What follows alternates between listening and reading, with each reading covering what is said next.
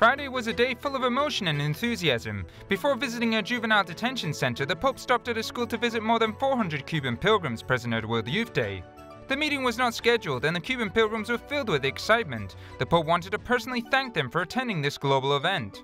Although Pope Francis visited Cuba in 2016, the state is very reserved about religious freedom. That is why it was considered historic that more than 400 Cubans could travel to Panama.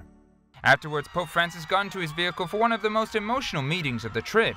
He visited a juvenile detention center. It offers rehabilitation to nearly 200 young prisoners, most suffering from drug addiction. At the center, they begin a reintegration process through professional training courses and psychological assistance. Pope Francis arrived at the center with messages full of hope. He told them not to be discouraged by the whisperers and gossipers who criticize them for the mistakes they made and who did not give them a second chance. Con la vida de la gente parece más fácil poner rótulos y etiquetas que congelan y estigmatizan no solo el pasado, sino también el presente y el futuro de la persona. Le ponemos etiquetas a la gente, ¿no? Este es así, este hizo esto, y ya está. Y tiene que cargar con eso por el resto de sus días. Sí, son esta gente que murmura, los chismosos, son así.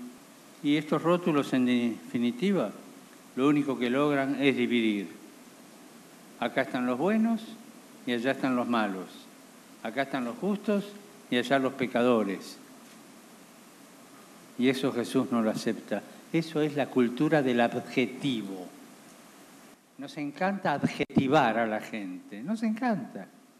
The Pope said that a society is lost when it spends its energies on criticizing and murmuring because it divides. He said that whoever believes in people looks for ways to unite and overcome differences. At the end of his speech, he received several gifts from the inmates, such as this license plate with the initials Vatican City State in Italian. The Pope also spent a lot of time confessing to several of the young prisoners present.